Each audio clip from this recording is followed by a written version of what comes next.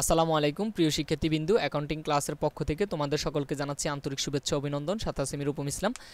আজকের এই ক্লাসটি শুরু করার আগে আমি তোমাদের সাথে একটা বিশেষ কথা বলতে চাচ্ছি। সেটা হচ্ছে যে তোমরা যারা আমার চ্যানেলটিকে এখনও সাবস্ক্রাইব করো নাই, পাশে থাকা নোটিফিকেশন বেলটি এখনও অন করো নাই, তারা অবশ্যই সাবস্ক্রাইব করে নিবা। পাশে থাকা নোটিফিকেশন বেলটি অবশ্যই অন করে নিবা, তাহলেই সবার আগে তোমরা ভিডিওগুলো পাবা। আর অবশ্যই আমার চ্যানেলটাকে শেয়ার করবা, আমার এই ভিডিওগুলো শেয়ার করবা।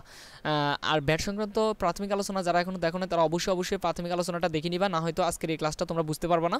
তো চলো কথা না বাড়িয়ে আজকের ভিডিওটা শুরু করা যাক। ব্যাট সংক্রান্ত লেনদেন 1 তারিখে বলছে সুমনের কাছ থেকে পণ্য ক্রয় 23,000 টাকা 15% ব্যাট সহ, অর্থাৎ প্রতিষ্ঠান যদি কোন পণ্য ক্রয় করে ভ্যাট সহকারে, তাহলে যে কোনো একটা পণ্য ক্রয় বা পণ্য বিক্রয় সবসময় 100% থাকে। এর সাথে যদি 15% ভ্যাট সহ বলে, তাহলে ওই পণ্যের দামটা কত পার্সেন্ট হয়ে যায়? 115% হয়ে যায়। তো ভ্যাটটাকে যদি আলাদা করে লেখার সময় টাকাটা কীভাবে বের করতে হবে? 115 দিয়ে এটাকে ভাগ করতে হবে আর 15 দিয়ে গুণ করতে হবে, তাহলে ভ্যাটের টাকাটা বের হয়ে যাবে। আর পণ্য ক্রয়ের সময় ভ্যাট একটা পরোক্ষ কর, সেজন্য প্রতিষ্ঠান এটাকে আলাদাভাবে হিসাব লেখে, অর্থাৎ এটাকে ক্রয়ের সাথে সরাসরি ক্রয় হিসাব ডেবিট, নগদ ক্রেডিট বা এরকম কিছু লেখে না, আলাদা করে ভ্যাটের নামে হিসাব লিপিবদ্ধ করে থাকে। আর মনে রাখতে হবে পণ্য ক্রয়ের সময় ব্যাট কখনো ব্যয় বা খরচ না। পণ্য ক্রয়ের সময় ব্যাট হচ্ছে যে চলতি সম্পদ, কারণ এটা একটা প্রতিষ্ঠানের জন্য অগ্রিম খরচ। কারণ প্রতিষ্ঠান তো আর এই ব্যাটের টাকাটা চূড়ান্তভাবে বহন করবে না, কিন্তু পণ্য ক্রয়ের সময় কী করতে হয়? অগ্রিম ব্যাটের টাকাটা দিয়ে পণ্যটা ক্রয় করে আনতে হয়। সেজন্য প্রতিষ্ঠানের জন্য এটা হচ্ছে একটা অগ্রিম খরচ, কিন্তু চূড়ান্তভাবে যার কাছে পণ্যটা বিক্রি করবে তার কাছ থেকে কিন্তু ব্যাটের টাকাটা সে আদায় করে নেবে।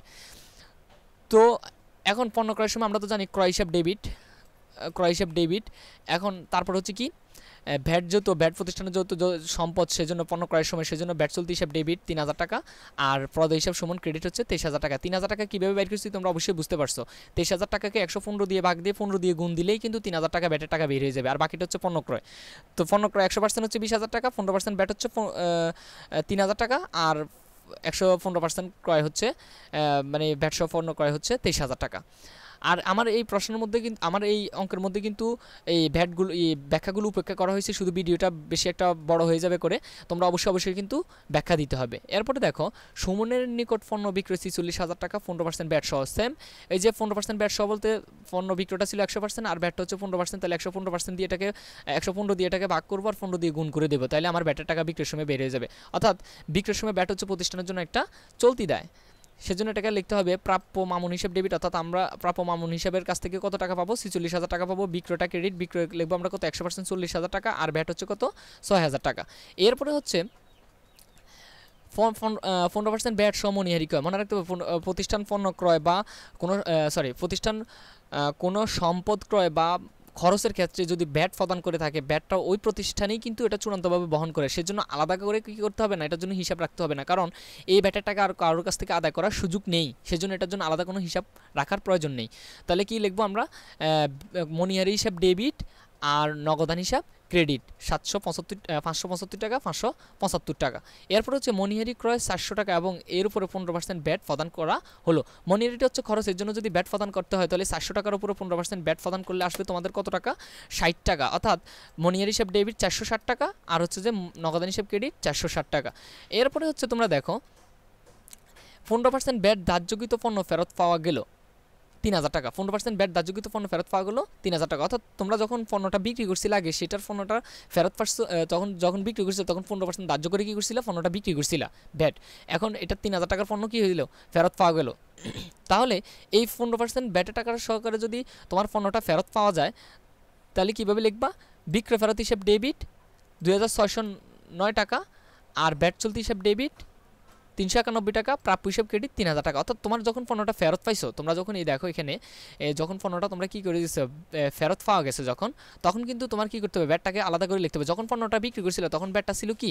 ক্রেডিট। এখন যখন বিক্রিকৃত জিনিসটা যখন ফেরত আসছে, তো এখন ব্যাটটা হয়ে যাবে কি? ডেবিট। অর্থাৎ তোমার দায়ের পরিমাণ প্রতিষ্ঠানের কমে যাবে। তো এটাকে আমরা কি করব? 3,000 টাকা ব্যাট সহকারে যেহেতু বলছে ভাগ 115, তাহলে বাইরে তোমার 26 দশমিক এরকম বেরোবে সামথিং। এরপরে তোমাকে কি করতে হবে? ইন্টু 15, তাহলে তোমার বেরোবে কত? 391 টাকা ব্যাটের টাকা। তো বিক্রয়ের সময় ব্যাট ছিল ক্রেডিট, এখন ব্যাটটাকে ডেবিট করে দিবা, আর বিক্রয় ফেরত তো অবশ্যই বিক্রয় আগে ছিল ক্রেডিট, এখন বিক্রয় ফেরত ডেবিট হবে, আর প্রাপ্য হিসাবের পরিমাণ কমে যাবে 3,000 টাকা। দুইটা যোগফল প্রাপ্য হিসাব 3,000 টাকা কমে গেল।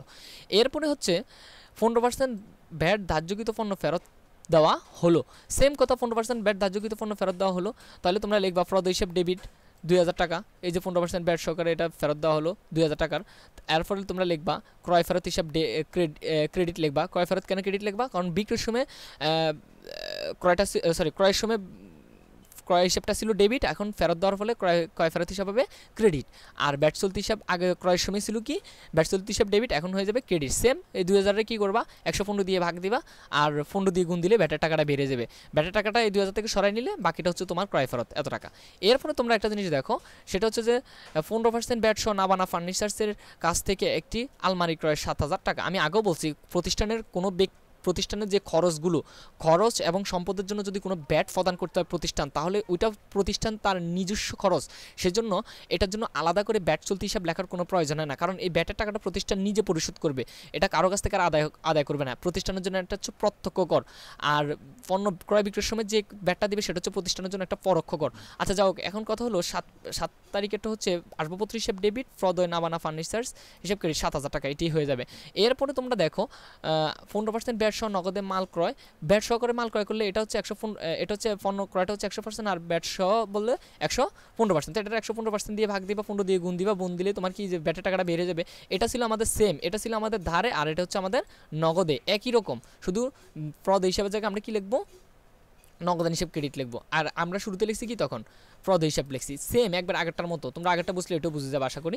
ভিডিওটা বেশি বড় হয়ে যাবে বিবেচনা করি, কিন্তু আমি আর এটাগুলো বেশি ব্যাখ্যা করতেছি না। 15% ব্যাট সহ নগদে মাল বিক্রয়, সেম এই যে এটা একই রকম, হ্যাঁ একই রকমভাবে 115 দিয়ে এটাকে ভাগ করবা, 15 দিয়ে গুণ করবা, তাহলে ব্যাটের টাকাটা তোমাদের বের হয়ে যাবে। আর এখানে নগদকে ডেবিট করবা, আর আগে করছিল তোমরা কিসেকে ডেবিট, প্রাপ্য হিসাবকে ডেবিট করছিলা। এরপরে বলছে 15% ব্যাট সহ 8000 টাকার পণ্য ক্রয় করা, 500 টাকার ব্যাট সহ 8000 টাকার পণ্য ক্রয় করা হলো। তো এখানের মধ্যে 500 টাকার ব্যাট সহকারে যদি 8000 টাকার পণ্য ক্রয় করা হয়, তাহলে তোমরা লিখবা ক্রয় হিসাব ডেবিট 7500 টাকা, ব্যাট আলাদা, তাহলে 500 টাকা হচ্ছে যে ব্যাট চলতি হিসাব ডেবিট, আর নগদান হিসাব ক্রেডিট কত 8000 টাকা।